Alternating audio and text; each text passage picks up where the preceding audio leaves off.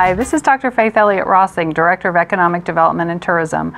I'm here to tell you again about the 10K Across the Bay that's happening in Queen Anne's County on November 9th of this year. We're certainly in countdown mode, and we want to make sure that all of our citizens who are interested in participating in the race or who are just need to know how the race is going to impact them are aware of the opportunities to find out more about it.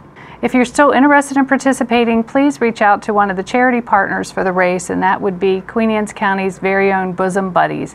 So we would encourage you to contact them, as they may still have charity bibs available if you're interested in running the race across the bridge.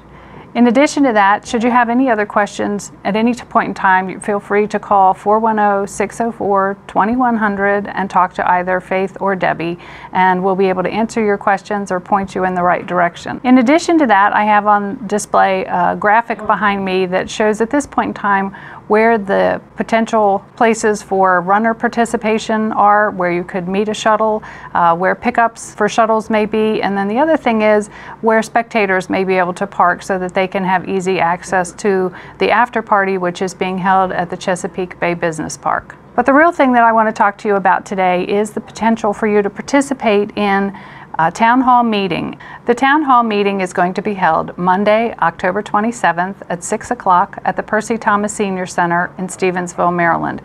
Everyone is welcome to attend, regardless of your interest. If you want to understand how this race impacts you more, again, it will be on Sunday, November 9th. That's the race day, and we're on the countdown, but the town hall meeting is Monday, October 27th. And just remember, Queen Anne's County is a great place to live, work, and play.